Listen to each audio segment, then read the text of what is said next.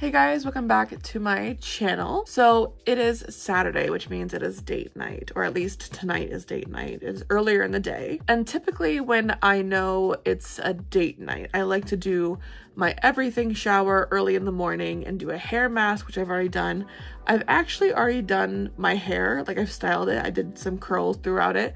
I'm gonna have to touch it up later, but I'm not worried about that right now. But I also love doing face masks. So I figured I would sit down and film a spa night chit chat video. And then I actually plan on filming 2 videos. So this one and then another one, which is gonna be basically just me reintroducing myself to makeup as someone who enjoys makeup. I used to have a very large collection of makeup. Like, it was truly disgusting. Overconsumption was very popular back in the day, and I definitely took part in it, regrettably. Now I've definitely sized down my collection. Like, I still have a decent amount of makeup, but I don't have the insane amount that I used to have back in the day. Luckily, I've done away with it. I've realized how wasteful it is and just unnecessary it is. Like, yes, it's aesthetically pleasing, I guess, to some people, but for me, I like to have things that I know I'm gonna use and not waste my money on. If you're just sitting at home and looking for something to do, well, let's just grab a face mask and have a little chat, shall we? Let's get started. Before I get started, I feel like I want to say one more thing. I talked about it in the first video that I made, like my return video, I guess, about how like one of the most popular comments I used to get back in the day when I used to do my spa night chit chat videos was when I used to wear the big, headbands with the big bow on it. And people would talk so much shit about how like I'm a grown-ass adult using these things that are meant for children. It's like, why do people feel the need, like I said it in the video too, why do people feel the need to put an age limit on everything except not being a judgmental like asshole? You know what I mean? So I figured for those special people, because I know they'll still be here anyways, I figured I would update my headband to something a little bit more ridiculous to give you guys something else to talk about, because I don't care. First of all, I just want to say the reason I'm choosing to use these is because these have been hanging on my wall for about a little under a year now. We went to Galaxy's Edge in Disney last November, and I don't want to tell you the ungodly amount I spent on these ears, and I didn't even realize it until I was already paying, like at the desk paying for it. I'm going to use the shit out of these ears in my spa night chit chat videos and probably in my makeup routine video, because these were so expensive for what they are. Like, they're just literally just Yoda ears. But well, usually what happens when I go to a Disney park, I like to buy ears at every park that I go to. And so at this day, I saw these and I was like, oh my God, they're so cute. I just literally grabbed them, didn't even check the price, just ran to the desk because we had to leave because we were meeting up with family to go to dinner that night. And when the lady, the cashier, rang up the tag and I saw the price, my first big mistake was not realizing that these are actually Loungefly exclusives for Star Wars that I think are only sold at Galaxy's Edge. And so in my mind, I'm like, who the f spends $75 to $85? I think I've even seen some for like $90 on little backpacks, let alone spending almost $60 on these ears. It's me. Funny story, the clip you just watched was filmed yesterday. Today is Sunday, so it's the next day after date night. Yeah, yesterday was kind of a clusterfuck, I'm not gonna lie. Like, after I filmed that last clip, things kind of just started going crazy. Yesterday was a day before date night, but I'm happy to say that date night was a complete success. We had an amazing time.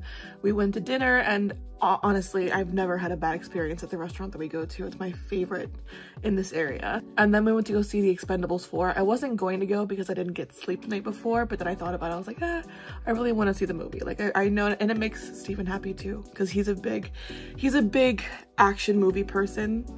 He went to school for film, and so film and things like that, that's his passion in life. So we ended up linking up with his best friend Nate. I talked about him on my channel before. If you watch this video, that's just for you. We had a great time. It was a really good time. It was a lot of fun. Normally when the 3 of us hang out, we have a lot of fun. I'm not gonna lie. Like, we fit so perfectly together. I feel like all 3 of us as friends, and obviously me and my fiance, but it just feels natural with the 3 of us hanging out. So all right, so for today's face mask, I'm gonna use the Gold Fatten MD Solution Facial Detox Clarify and Clear Mask. So I actually had a completely different topic to discuss for today's video, and so I'm kind of glad that it didn't work out to film yesterday, because as I got to thinking about the topic, because I was gonna discuss things like being kinder to yourself and being more gracious to yourself, which is very important still, but there are some other things that I came across on the subreddit for the beauty community here on YouTube. I think it's called like Beauty Guru Chatter. I've been part of it for many years. So I'm gonna be honest with you, like there are times where I don't agree with anything that's posted on there, but then there are times where I do find that I am inspired to have a conversation, and this is one of those times. So this particular thread was discussing Jessica Braun. She used to be, I think it was Jam Beauty 89 back in the day. Her name is Jessica. She has a husband named Tyler and 2 kids. And she does do a lot of content still related to makeup, a lot of like drugstore hauls and things like that. But truly, I feel like a lot of her content nowadays revolves around like vlogs and things like that. And they do a lot of like travel vlogs as well. The discussion was about how out of touch they are because they just purchased I think it's a condo or something. They just purchased a condo to make into their office for filming and things like that. I know Tyler has his own business. He's a big travel agent, I think it's specifically about Disney, but I think he also does offer like other trip planning services as well for other places, not just Disney. And so the conversation was about how out of touch they seem to be nowadays because they purchased a condo only really at this point to use as an office for them to work out of. And a lot of people had a lot of issues with it just because, you know, there is a housing crisis right now. People cannot afford to live in the places that they live in. I'm not sure where they are, like where their home base is. I don't really follow them that intently, but I do know, you know, there is a housing crisis, and you know, that is a very valid point to make. And people were like really nasty in the comments about this situation. And it got me thinking about like in general about relatability and these content creators here on YouTube. Even on TikTok, I feel like there's a huge disconnect between some of the larger creators and then just people who are viewers. This topic has been discussed quite a bit with a lot of creators that I watch. As a matter of fact, one of the most recent creators that has brought up this subject in a recent video was Tara Michelle, and she's someone, I mean, she has over 1 million subscribers. She's been very successful throughout her career on YouTube, and I used to watch her like many years ago when she first started, and I really liked her content. I like her personality, and I felt like she was someone that I could relate to at one point. But more recently, she's another person who has been kind of called out for being out of touch or unrelatable by her subscribers. I mean, every other video on her channel is her traveling somewhere in the world, and she's there. Like, she just did a very long, extensive stay in the south of France with a friend of hers, and she does live a very lavish lifestyle. She does. And I guess for people who watch her channel, like me from the beginning, who watched her from her humble beginnings to be where she is now, I mean, I see things differently. I see someone who has, you know, been successful, and they've made a great life for themselves doing this content creating here on YouTube and other platforms. Probably the most popular creator that I've discussed in this video, Jackie Aina, she's another one who is constantly not ridiculed, but she's definitely called out a lot on TikTok specifically for living a very lavish lifestyle. And I never understood that. It's like she's earned everything she's ever gotten, every cent she's ever made. Like, she has a very successful candle brand. She's a successful creator here on YouTube, like really successful. So it's like, why are we going to talk shit about people who are just successful? I don't know. I'm gonna open the conversation up to you guys. How do you guys feel? Do you guys believe that content creators should maintain some level of like relatability? So to finish off this video, I figured we would just kind of chit chat and kind of close things up in regards to the Raw Beauty Christie and James Charles situation, because I don't feel like we're gonna get anything from this girl. I really don't. And people are amped up about it still. People are very pissed off. And honestly, I wish I could say that I was surprised that she supports him or, you know, likes his pictures or whatever. But I'm really not. I'm really not surprised. I wanted to address a few things that I'd seen in my last video where I talked about this. And in that video, I mentioned how upset I was that Manny was one of the creators who has publicly been following James and liking pictures and all this shit. Like, I think there was even a picture of all them together at like some sort of event for another brand or whatever. But anyways, I digress. The reason why I feel so fucking like strongly and passionate about this situation and why I'm so against these creators liking pictures and following him again and working with him again and all these things, the reason why it bothers me so fucking much is because I was a victim of child grooming, okay? I was abused as a child in the worst way possible. To this day, it bothers me knowing that there are people who are friends with my abuser. To be very open and honest with you guys, I don't think I'm capable of talking about this situation in an unbiased way. But I don't feel like that really matters in this because I'm speaking my truth about things, and really everything that I went through as a victim aligns beautifully with this situation. And so in my eyes, this was the right time to talk about what I went through because it gives a good example of why I'm unable to simply look past these creators who have decided to realign themselves with James, because it reminds me so much of every person, and there was only a few actually, of every person who decided, despite knowing what my abuser did to me, they decided that it wasn't important enough to them. Like, that my friendship and what I went through with them, no matter how long we were friends before this point, it didn't matter what this person did in the past to me. Because in their minds, we were both young. While yes, we were both young, he was considerably older than me. I've seen people making the excuse for James. Oh, he was young. He'll learn. He'll do better. But where has he done better? That's a valid fine. I'll give it to you for the first time. But there wasn't just a first time. There was a pattern of the same thing happening over and over and over again. And so it is very hard for me to believe that every incident that he had after the first time was just another mess up. Oh, I messed up again. Oh, I messed up again. I'm sorry, you did not mess up again. That's a pattern of behavior. Don't get me wrong. I'm a sucker for a good redemption arc. Love redemption arcs when they're done for the right person. James Charles is not the right person. James Charles does not deserve a redemption arc in my eyes.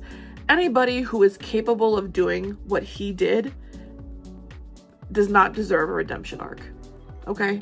Like, that's just the way I see things. You may disagree with me, and that's fine. But that brings me back to the point that I was trying to make about Manny in the beginning, and I apologize for the long tangent that I went off on, but I digress. Manny realigning himself with James hurt me so much because I've supported him and defended him for so many years. And of course, like, he doesn't owe me anything. Like, I'm just being honest. I'm aware of that. He owes me nothing. Whatever choices he makes in his life do nothing to affect me specifically.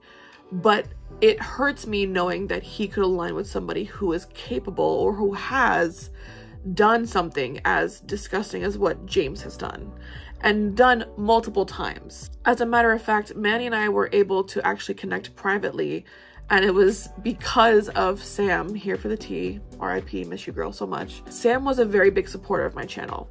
Like, she would DM me and ask when my next video was coming up or what topics I was going to talk about. Like, she was very supportive of me as a creator, and I never got to thank her for that. I mean, I have before, but towards the end, I wasn't able to really thank her for supporting me so much throughout the years.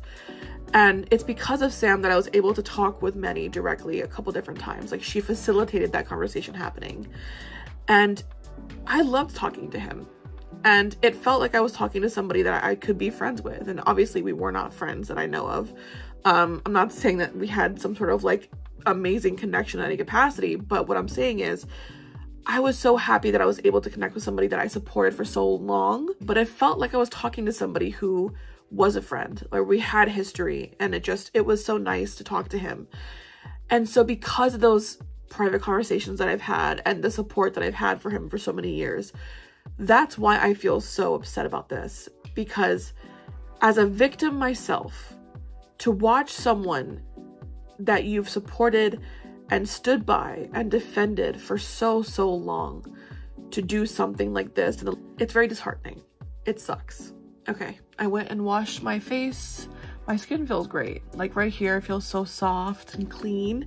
So I'm gonna go ahead and moisturize now using the First Aid Beauty Oil Control Moisturizer. My skin drinks this stuff up. It loves this moisturizer. So in closing, I know I kind of ended things on a very heavy note, and I apologize for kind of trauma dumping on you. But the conversation, I mean, I feel like I wanted to talk about this in the last video, but I don't think I was ready to, especially in regards to my traumas and what I went through as a victim of grooming in the past. But I felt like this situation was so relevant, and what I went through was relevant to this. I mean, even as I'm filming, like, I thought about it. I was like, should I include my traumas into this? And I was like, no, this is a very, like, it's very relevant. It correlates too closely with this topic for you not to discuss it. And honestly, I can't look past it because of what I went through. I can't. And so that's why I said so bluntly in my last video that, you know, history will not be kind to the people who decide to stick by James, or people like Colleen Ballinger, like Jojo Siwa, just like, I think it was like last week or the week before, had gone on a podcast with, I think it was like Howie Mandel or something like that, and was so like defending Colleen and her friendship with Colleen. And it's like, people just don't care unless it impacts them directly. People aren't gonna give a shit. And I don't expect Manny or anybody else to watch this. I don't think they ever will, honestly, or even to listen to what I have to say or my experiences on the matter.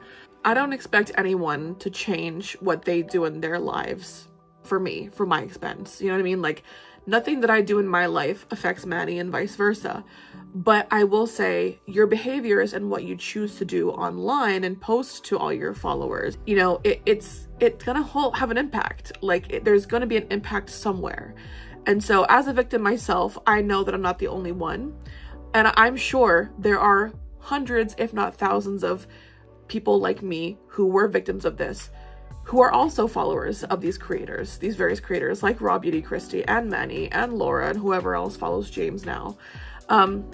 And they're watching you realign yourselves with someone who exposed themselves, admitted to being a groomer, and were exposed multiple times for doing the exact same thing. It's going to have an effect. It may not be immediate. It may take a while, but you're going to see that the decisions that you make to stand behind an abuser in any situation,